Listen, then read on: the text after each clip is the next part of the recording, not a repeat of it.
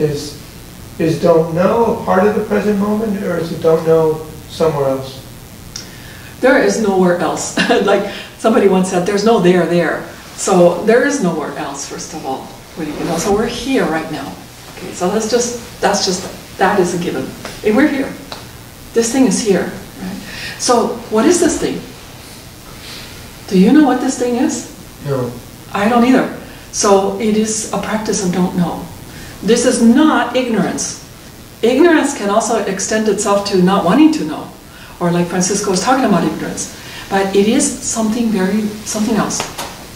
This practice of don't know is wide like the blue sky.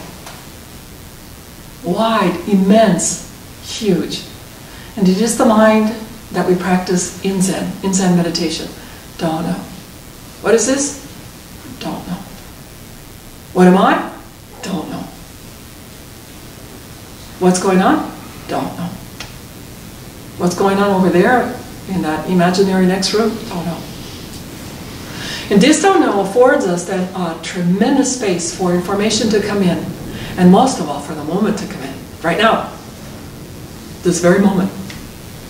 To really feel it, to see the person in front of you or next to you, to sense who you are sitting with, to sense your life, to be able to feel your body, your blood, the blood running in you, the air around you. That's a lot.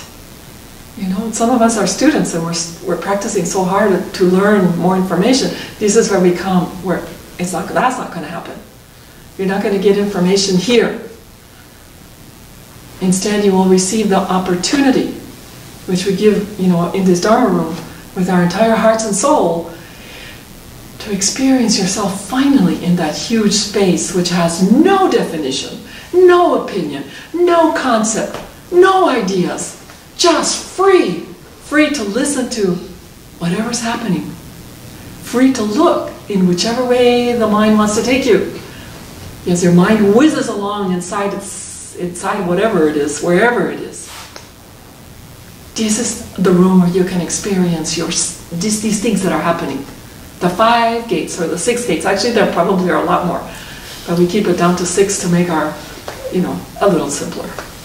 So this is what we are speaking about when we say that our school is called actually a school of don't know. So any good Zen meditation practice is the practice of don't know. I visited other schools, and what we call schools, they are just simply directions. So it is like a river. Maybe the river on top of the mountain is going to be bluer than the river that is flowing to a very dirty city. That one will be darker, but it is both water, and both of these waters are going to the ocean. All the waters are going to the ocean. So, in this Dharma room, we call it the Korean because we give it this description. But it is a particular kind of water going to the ocean. There might be a Soto Zen down the road. It is also a particular kind of direction. So we're sharing a direction.